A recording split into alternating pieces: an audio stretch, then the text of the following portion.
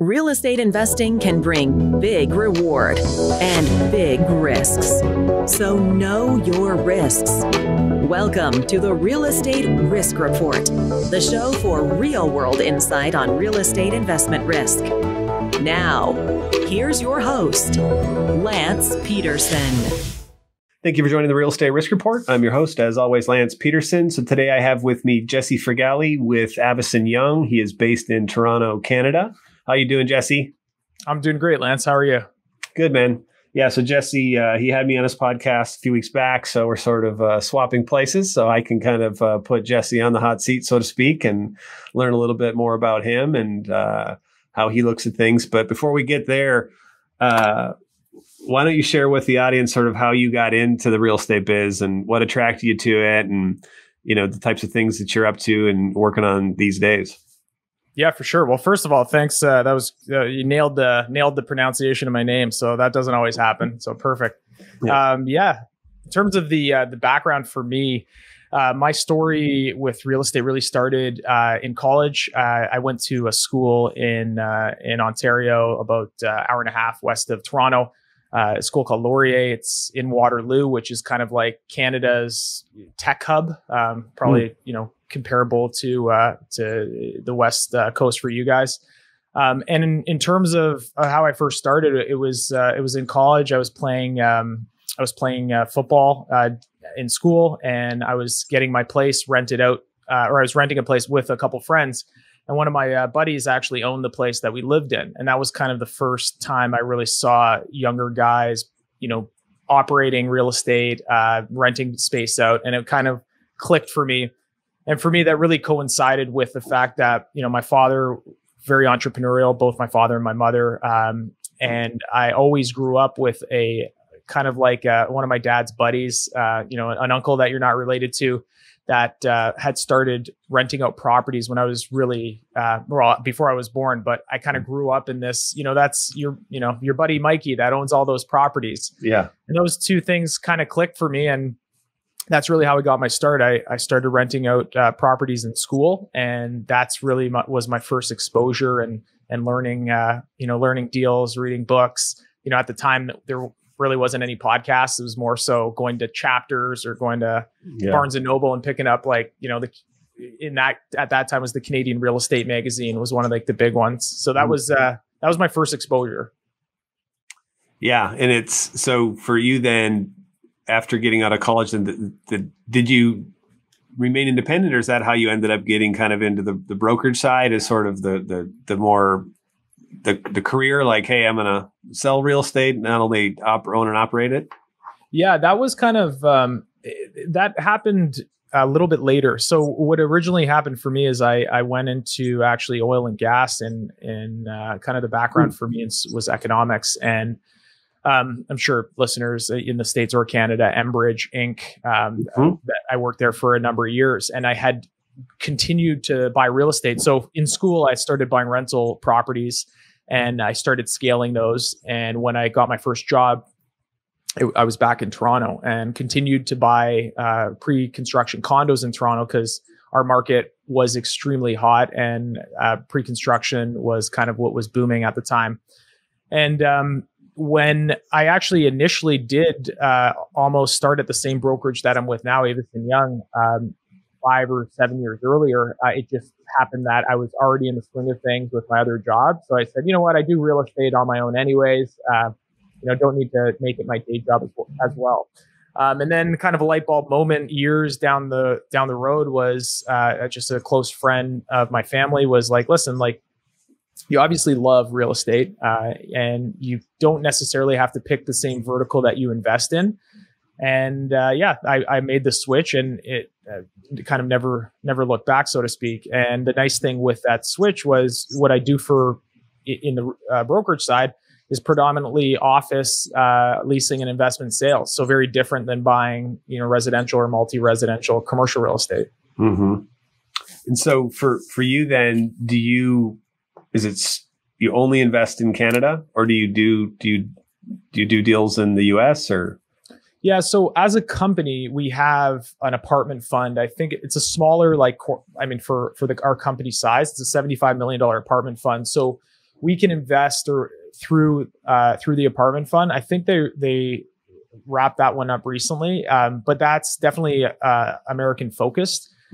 Personally, I have only invested in Canada. I've wanted to move into American markets. And I think we talked a little bit about this on my podcast, but for us, the big thing is establishing kind of an identity first, whether that's, getting the ITIN number, getting the bank set.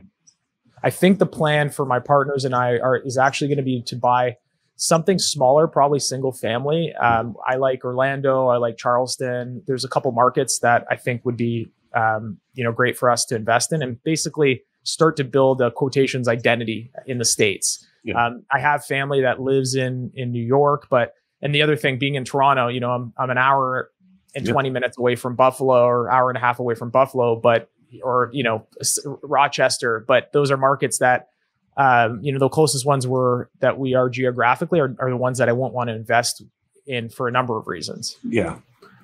So maybe we can chat about, it seems that the real estate market, like you said, like in Toronto or Vancouver or, just in general, maybe you can shed some light on just the differences, right, between investing in real estate in the US and in Canada, although we're obviously, it's adjacent and right across the way.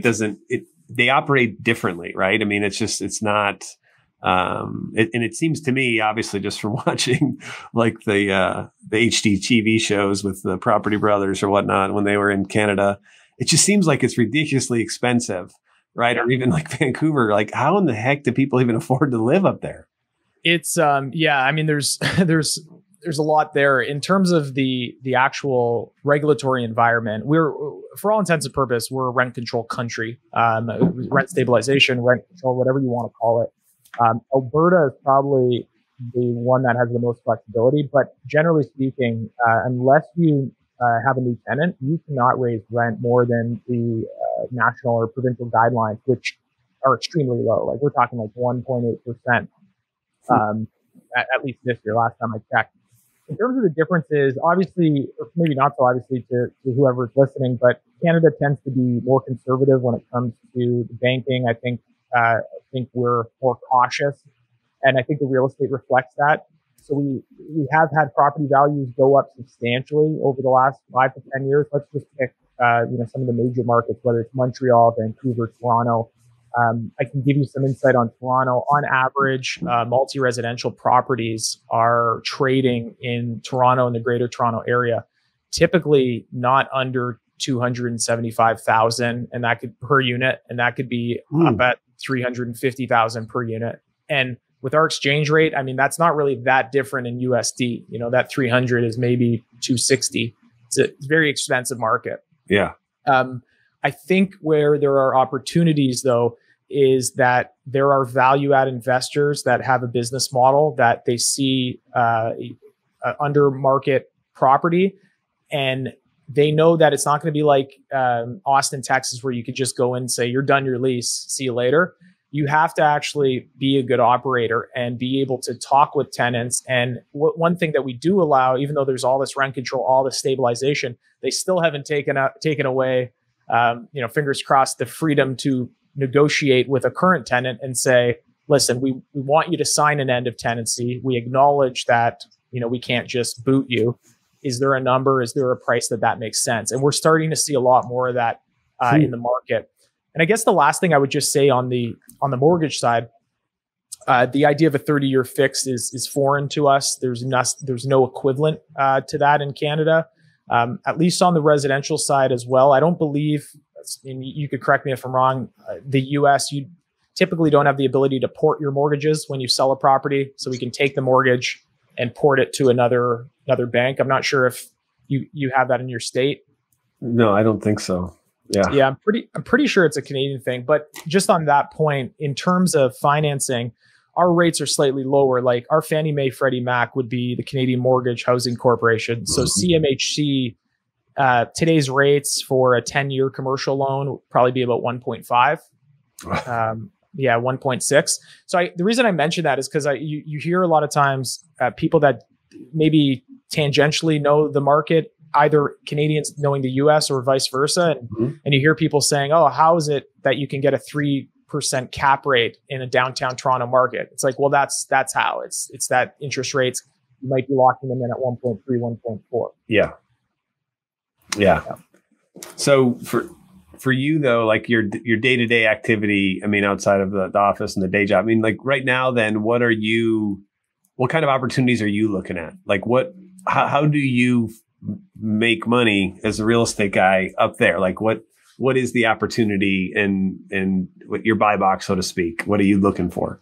Yeah. So we are falling into that value add, component. So for us, what we're looking at, number one, I mean, off market, it's just, just being a broker myself, like there's just, if it's on MLS, if it's anywhere online posted, 99 times out of 100, it's not something we can make money on. So for us, for like right now, we have a building that we're purchasing, and it is about 55% under market. And we're looking at that from the perspective of coming in, paying a certain amount. What we have to do, given the financing, because the debt service coverage ratio is so low because of the lack of income, is that we are really going into a lot of deals with doing, say, a 12 to 24 month bridge loan. So an interest only loan, take us to the point where we can turn over a number of the suites, go back to our lender, refinance, pay out the bridge, and then put stabilized debt on the property, and then operating from that point forward. In terms of the value add, though, we're also looking at future path of progression. So if we see that there's the feds are putting, or the provinces are putting in money for transit, for light rail, whatever it is, we're looking at areas in that, because what's happening is, especially in Toronto, a lot of the density is coming along where these different transit is being put in.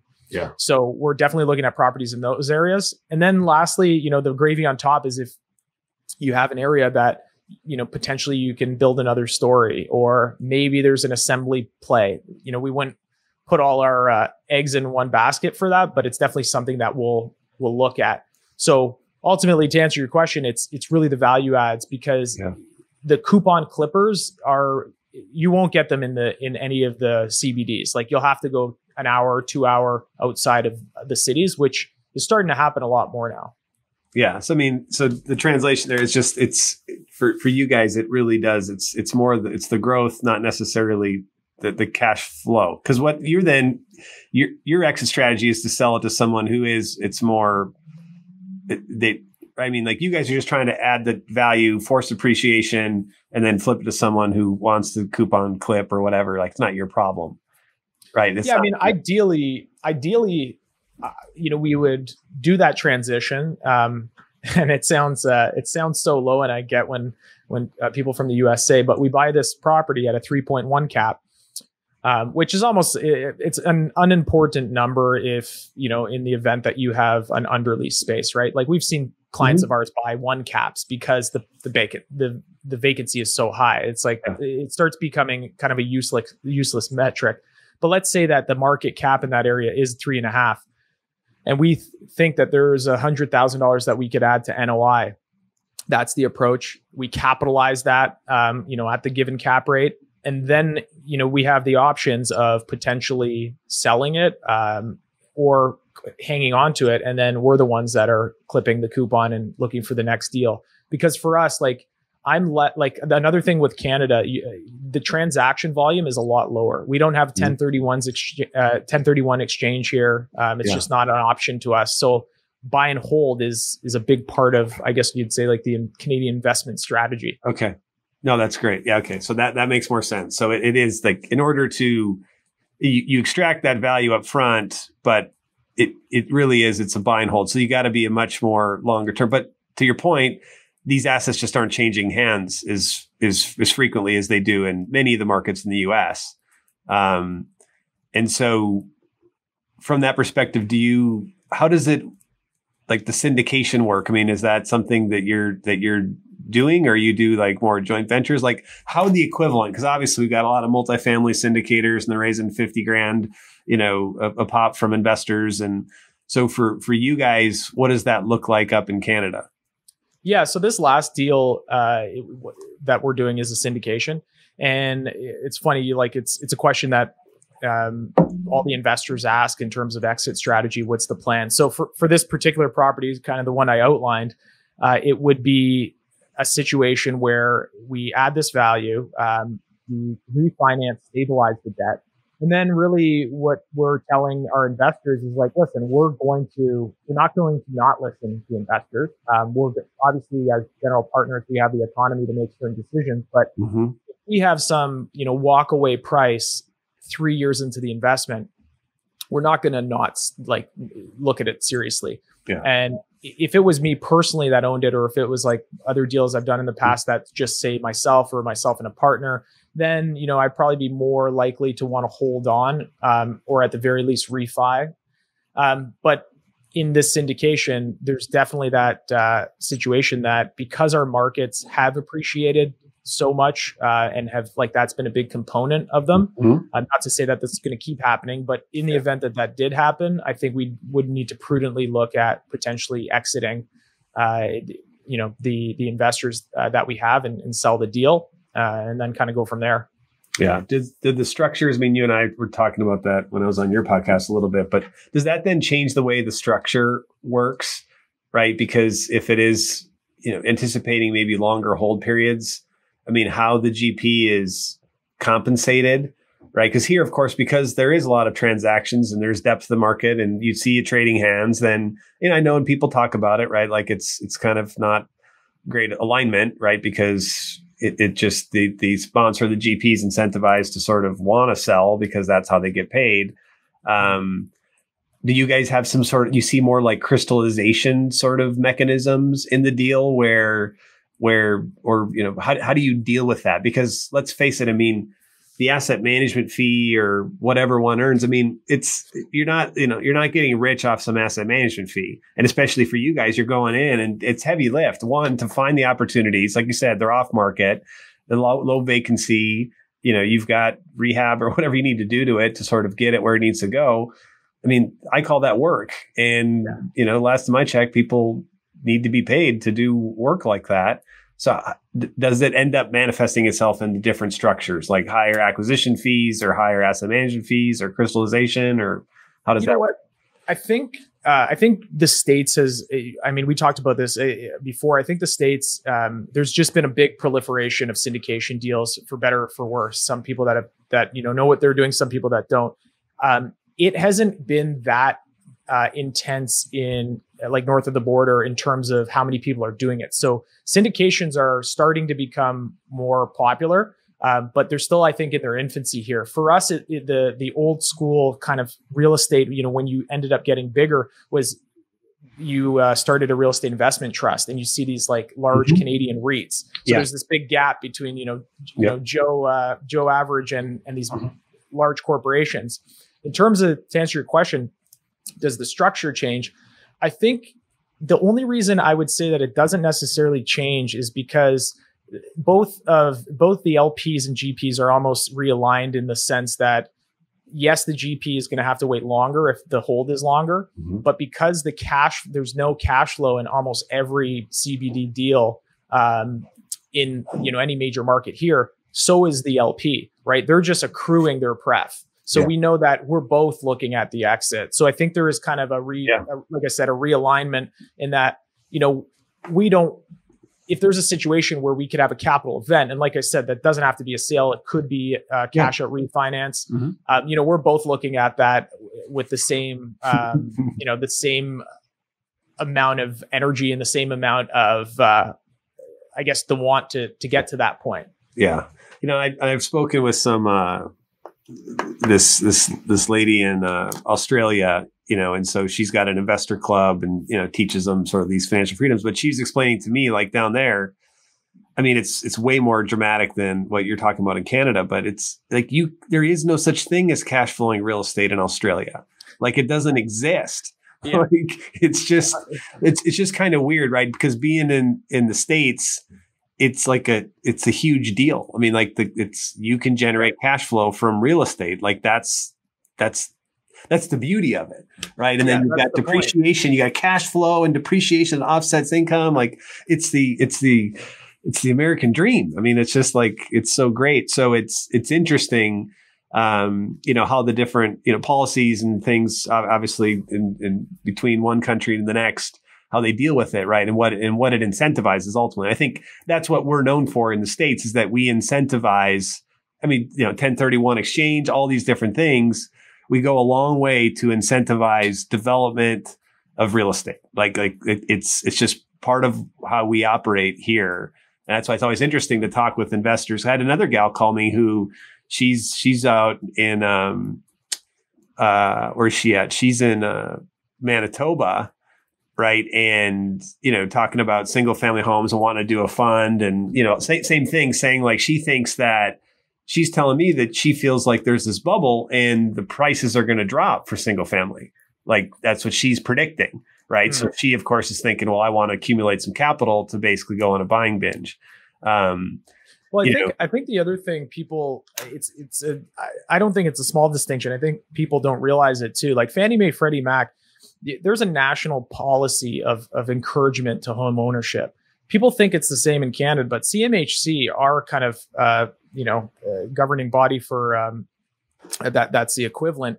Their mandate isn't to encourage home ownership. It's to encourage affordable housing. And it's like a slight distinction, but it's definitely a different idea of when you say the American dream, right? One is actually, and it's been for a long time in the States, to encourage home ownership. Yeah. And the other one is not. And that's reflected, I think, in kind of some of the policy outcomes.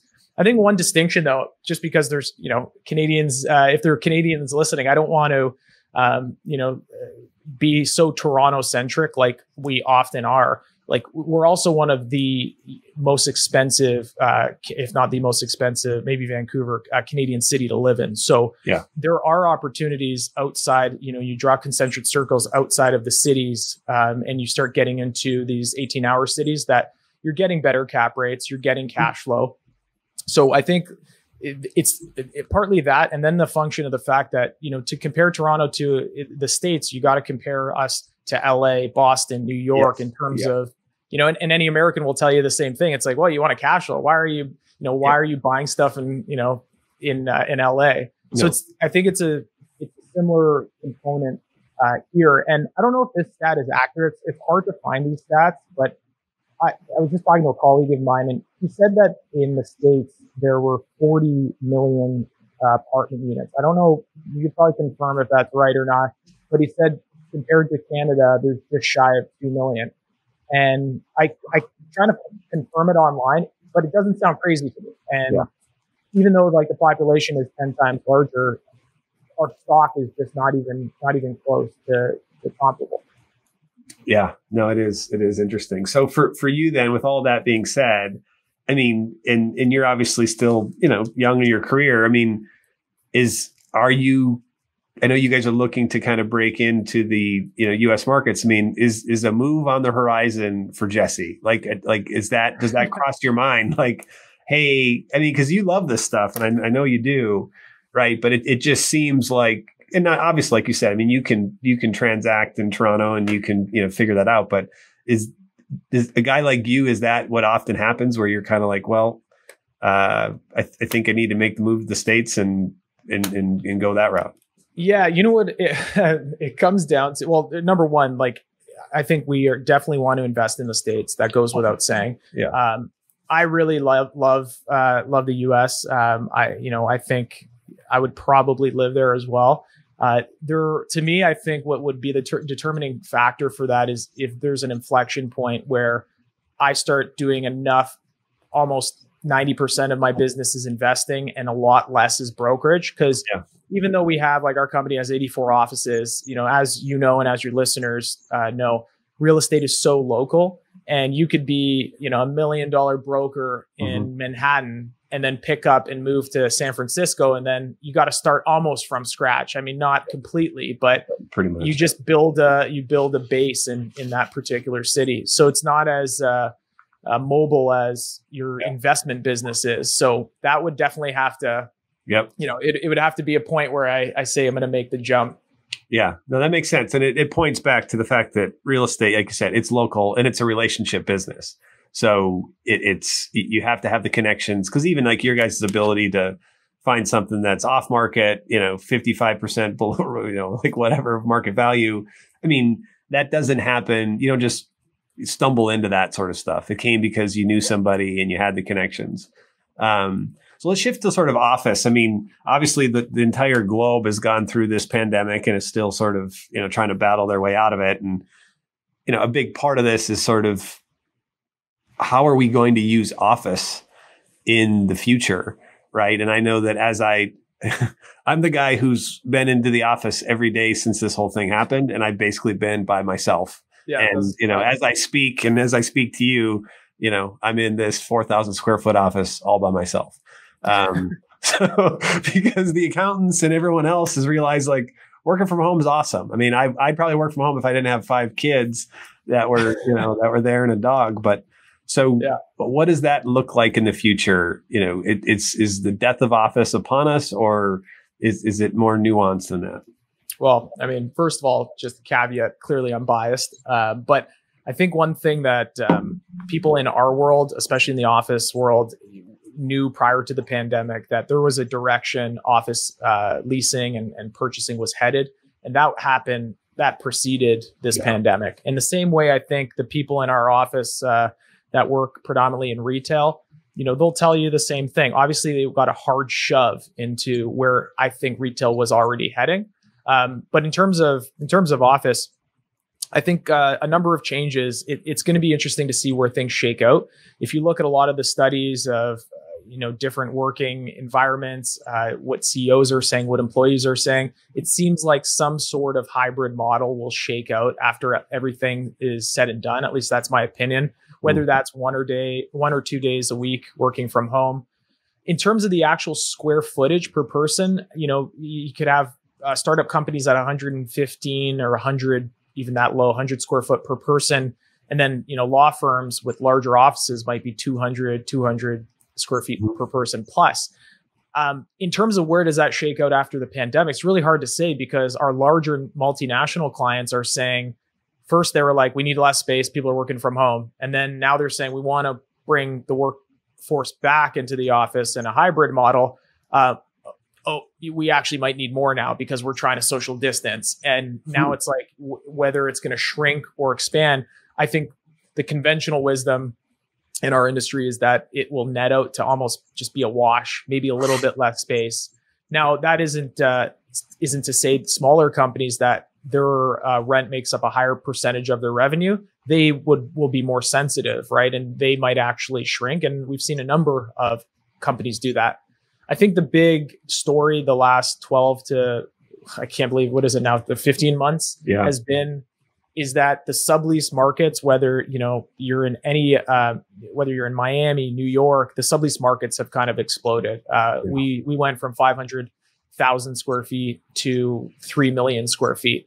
Wow. So a lot of inventory has been put on the sublease market, which is, for our market, for markets like LA or Toronto or Vancouver, I think it's been healthy, because we've been in this low vacancy environment for the longest time, where tenants pretty much had no say.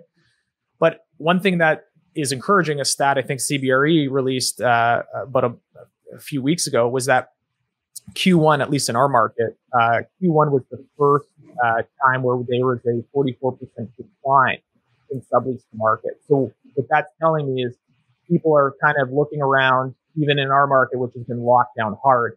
It's starting to look around and be like, okay, let's pause on making any, rash decisions with our real estate. Let's just see how this plays out. And that's kind of where we're at today. It's really, to boil it down to one sentence, it's just kicking the can down the road. That's what a lot of CFOs and COOs have been doing for the last 12 months. Yeah. And like you said, it's Toronto in particular has been, one of the more locked down cities in North America. Here people, Oregon is similar. I think, they just went backwards again, right? Like, no, we're back at DEF CON, Oh, did they lock down again? Yeah, you can't. Yeah, I think in Multnomah County you can't eat inside anymore. I don't know, right? Like, and that's part of the problem. Eat outside right now. Yeah, exactly. Yeah, and so I've lost track, right? But you see that we keep going backwards, and so for you guys, I mean, I guess the translation. So with the sublease market kind of exploded, be like, oh crap, let's put this on there, and then everyone was like, okay, now let's go see if we can get some sweet space on the sublease market, and now everyone's sort of like, hey, hang on a second, we don't know what to do with this. Like maybe the sun is coming out. I mean, how are things going on? Like your ability to vaccinate, and are they doing okay there, or is that sort of lagging as well? I mean, at 32, I pretty much have no shot anytime soon. I think we just lowered the age to 45. Like my parents, they both can get vaccinated. I think my mom has. So like if you're above the age of 60, I think you can. I think it's fairly easy to get vaccinated. I know over 45, there has been some policy change recently, but I mean, for us younger guys and gals, it's pretty much impossible. And I mean, the reality is, like, after we heard so many different back and forths from different health professionals, I think my perspective has been a kind of cost benefit analysis. Whether somebody disagrees with that, is their opinion. But I kind of, like you said, you're in the office. I was going to the office every day, and my cost benefit was, being free and being able to kind of go through my life and having a very low chance of, at least statistically, of having an issue. I took the risk. I know that some people can't. I have the benefit of living alone. I'm not worried about, family members in close proximity. Yeah. So that's kind of where we're at right now. But in terms of the point where, the CFOs and C-suite people at companies, they are starting, I think, to make decisions, because we usually see it from the brokerage perspective. It starts as inquiries, what's going on, how's, you give us an update, and then it starts with some tours. And I think what's starting to happen is, for a long time, our decision makers were saying, if I don't make a decision, I don't get fired. If I make a bad decision, I could possibly be let go. So I think pandemic, what it told a lot of people in those positions were they were just being extra cautious. Yes. But at a certain point, as in commercial leases, your right to renew usually has a fairly tight window depending on who writes the lease. So you can't just completely kick the can down the road without having some implications. Yeah. It's been fascinating. The whole thing has just been, it's been amazing to watch how, all these moves that have been made and things just swing in all sorts of different directions from, the distress is going to be ridiculous. And I was one of those guys where I'm like, this is not going to be good. But of course, I didn't think that, at least in the States, I'm like, I just didn't foresee them getting that aggressive with stimulus. I mean, it still boggles my mind. I'm like, I can't believe they were just sending out that much money. Like it's never happened. Right. And it's nuts, man. I mean, now, and it's going to be nuts just watching what happens in the fallout of this and inflation and interest rates. Like, I mean, I'm just the real estate risk report. This is what we talk about all the time, but like, man, I have no idea what's going to happen. I'm more of like, let's sit back and watch and see how this thing plays out. I think, this is just, I don't know if this is completely accurate. I haven't really thought it out, but I think, at least from the Canadian perspective, and I think for the most part in the States, the fallout of 08, 09, I think was that there was a lot of, we didn't react quick enough. And for better or for worse, I think that both our governments kind of jumped on it with stimulus. And probably part of the real estate being buoyed, I think a lot of people in the multi-res space thought that, we were only going to get 70, 60% of rents. And they've been extremely high in terms of getting people rent and not having a lot of delinquencies. The question, though, I think is, to your point, is, I think the States now, I want to say it's 10 trillion. I think it was like 2, and then 4 or something. Yeah. But I think the question is, like, I think now you got to kind of pull the brakes on some of the spending. But the way it's currently going, I'd be surprised if the Democrats keep the House. If based on how much spending's been happening and the potential implications of that over the next year. Yeah, it's going to be interesting. Good stuff. Well, where can people, find you? I know you got your podcast and you got a lot of great guests on there. Not myself, but a bunch of other really great guests. So where can they learn more about you, Jesse, and keep up with what you're up to? Yeah, for sure. Well, first of all, Lance, you're a great guest. But they can reach me, Jesse, Jesse, Fragale, Fragale, on Instagram. A lot of times, people ask me questions or kind of link up with me there. Other than that, Working Capital, the real estate podcast, wherever you listen to podcasts. Yeah, very good. Awesome. Well, it's great catching up, Jesse. Take care, man. Take care, Lance. See you.